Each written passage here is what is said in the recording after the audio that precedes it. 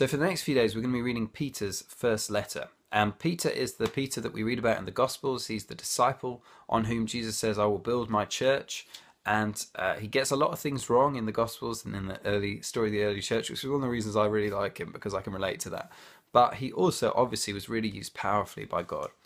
Peter underwent persecution himself. He would have seen his brothers and sisters in the faith be murdered in one way or another. And he himself eventually was crucified upside down. That's what tradition tells us. Around 65 AD, we think he was killed.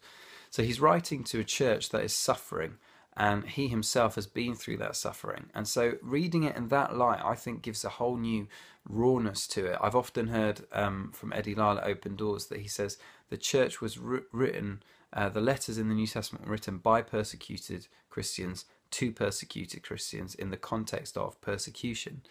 And for us today, certainly in the UK, we're not persecuted anything like the way that people are in other parts of the world and have been throughout history. But understanding Peter's suffering and the suffering of the churches helps us read and understand his letter in a new way.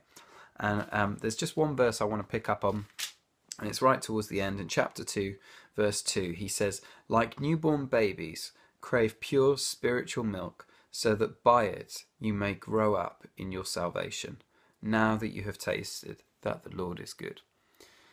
And just before that, he says, rid yourselves of certain things, malice and envy and hypocrisy and other stuff like that, slander of every kind. And instead, don't worry about that stuff, but crave pure spiritual milk, so that by it you may grow up.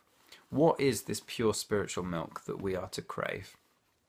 I would understand it in a number of ways, but one I think that's really obvious is to crave the truths of God, to crave who he is, to allow those to feed our souls. Maybe Jesus puts it in another way when he says, man does not live by bread alone, but on every word that comes from the mouth of God. This sort of stuff is life to us. This is the stuff that makes our souls grow.